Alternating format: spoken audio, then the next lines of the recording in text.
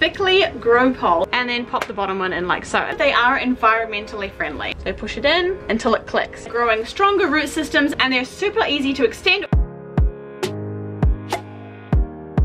Hello everyone, welcome to today's video. If you are new to this channel, hello, my name is Rachel and I run my own small business called GrowingGreen here in Auckland, New Zealand. Make sure to go and check out my website www.growinggreen.nz if you are in New Zealand. And if you are a returning subscriber, thank you so much. I really appreciate you coming back for another video. Here on the GrowingGreen YouTube channel, we make videos all about houseplants. We make plant product tutorials like today's videos. We make plant tutorials and also behind the scenes of my small business. So if that sounds like something you are interested in, make sure to consider hitting the subscribe button down below and the big thumbs up if you like this video at the end. Whew, now with all of that behind us, let's just get straight into today's video. So today's video is all about a brand new product that we have on our website. As of this video going up, it's new, and that product is the THICCLY Grow Poles. Now these type of grow poles are pretty new to the market here in New Zealand. They've only kind of just started popping up in different stores around the country, and now of course ours. They're an awesome alternative to the grow vertical poles that we all know and love, and I still love them and I still stand by them. They're a really awesome product, but these are definitely an awesome budget friendly alternative to those grow vertical poles. So these grow poles were designed by the THICCLY team in Singapore, and they've been specially designed for aroids,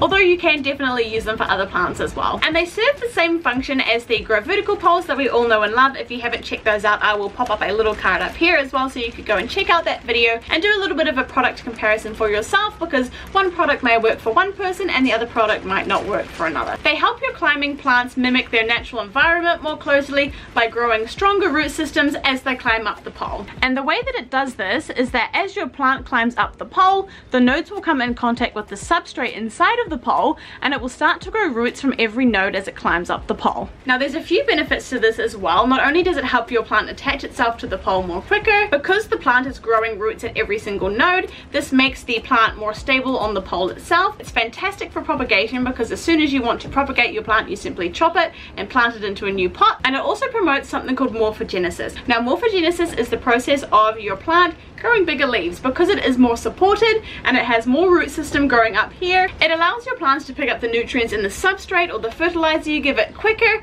getting it to the new growth faster, growing you bigger, stronger, healthier leaves. And this also helps to speed up the process of maturing your plants. And not only does this help to mature your plants more quicker, they'll also grow faster. So this is what they look like when you receive them in the mail. This is the flat version. It's a little bit hard to see because they're crystal clear, which is awesome. This is the made up version before it has been planted, and I'll show you how to do that a little bit later on in the video. But now I'm going to talk a little bit about the poles themselves. I'm going to be using the frosted color for most of this video. It's just a little bit easier to show you, because the clear, obviously you can't see much because they are so clear. I've had a few comments on my TikTok and Instagram that I have posted. Make sure to go check out my Instagram and my TikTok down below. I'll put the links down there for you. The main comment that I've had on these so far before I've made this video is the fact that they are plastic. Yes, you are correct. They are plastic. However, they are environmentally friendly. The clear poles are made from 100% PET plastic, which means they are made from recycled plastic, and they are 100% recyclable. The frosted ones are made from O5 plastic, which is polypropylene, but it is also recycled. Another fun fact about these is where they are made in the factory. As you can see, obviously they have like little punch out holes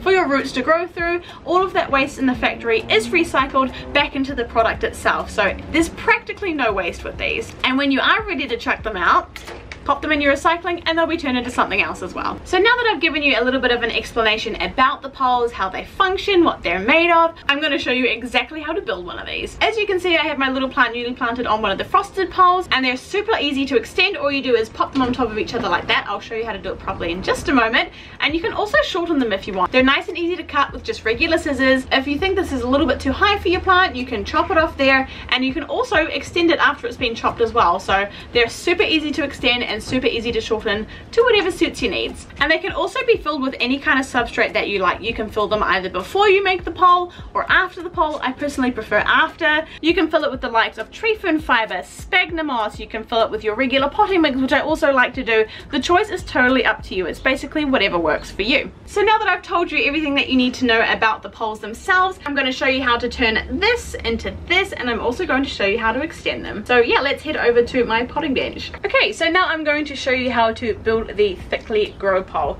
First of all, we need to establish a top and a bottom. So this is the bottom here. Let's flip that around. And as you can see on the bottom, it has these two little tabs here, these two little cutouts like that. Now these are the soil tabs and they help to hold your pole into the pot. As you can see, there are two lines that run along the side of the pole, here and here, and these are the ones you're going to fold first. So you're going to start at the top and fold along that line. It's a little bit tricky to get started.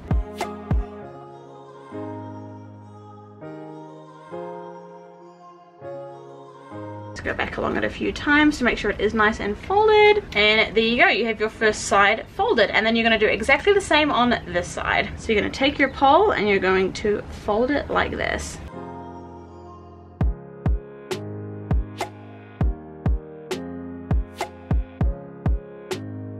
So then you will have something that looks a little bit like this. It will look kind of like a triangle. So the next step to join your pole together is you're going to take these tabs and you're going to insert them into these slots on the other side here. Now when you're inserting the tab into the slot on the other side, make sure that you insert them over the top like that. And a little trick to get them to click together is to pop in one side of the triangle first, like that, and then pop the bottom one in like so, and it will just slot in together. And if it looks like that, nice and curved at the back, then you've done it correctly. And then all you need to do is continue down the rest of the pole, popping them in one after the other.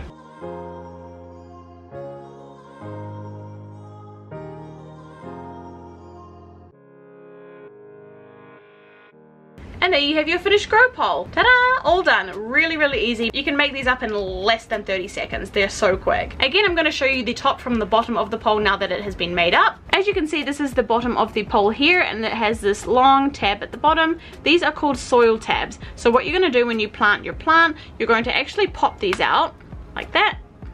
And there should be one on the other side. Pop them both out, bend them down a little bit. And then when you plant them actually into the pot, these soil tabs will cling onto the substrate and help hold your pole in the pot. And these tabs also come in handy when you are extending your pole, and I will show you that in a minute as well. So on the top of your pole, you will have these two little tabs here, one on that side and one on that side, and those are also what you use to help extend your pole. This one has been in the pot for a little while now, and as you can see, it's super sturdy in there. That is not going to come out anytime soon. So the next step is to show you how to extend your pole. So the first step, of course, is to make a second pole, and here we have our second pole. To extend them, what you're going to do is you're going to obviously put this one on top, turn this around, and as you can see, you're just going to slightly bend the pole inwards. No need for like really intense pressure. Just bend it slightly in the middle. You're going to insert the top pole, so the new pole, into the base of the already planted pole.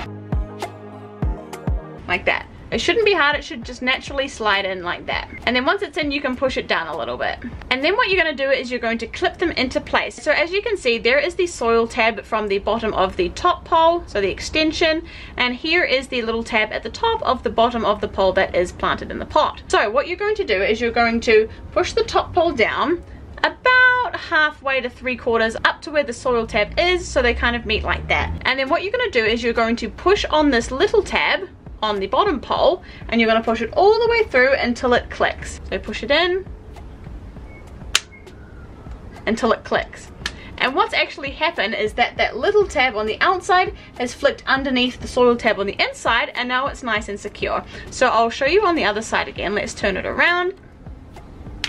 Once that's done, you're going to turn it around again. You're just going to slot it down into place, and all of the rectangles should line up perfectly. And there you have your extended Grow THICCLY pole. Now one thing I will say about extending these is I would make sure to just keep an eye on the weight of them, because as you do fill them up with substrate, obviously they will get heavier, and if they do at some point become heavier than the pot, they will tip over. So that's exactly the same for any kind of grow pole, so just yeah, make sure to keep an eye on the weight of these. So that is all for today's video. I really hope you enjoyed it, and I hope it was informative, and I hope you now have enough information to decide whether these THICCLY Grow Poles are right for you. If they're not quite the right product for you, make sure to check out my video up here all about an alternative called Vertical Grow Pole. Basically exactly the same product, just built a little bit differently. If you did enjoy this video, please make sure to give it a thumbs up. It only takes a split second of your time, but it helps out the channel so much and lets me know what kind of content you guys want to see from me. And also, if you did enjoy this and want to see more, make sure to hit the subscribe button down below as well, and also the notification bell so you get notified when I upload. So yeah, thank you so much, and I will see you in my next video.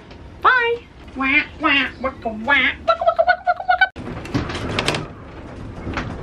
Oh, my greenhouse is gonna blow inside out. Stop swinging. Stop it. It also helps support the plant. I'm going to show you it. Means that the plant will... Shit.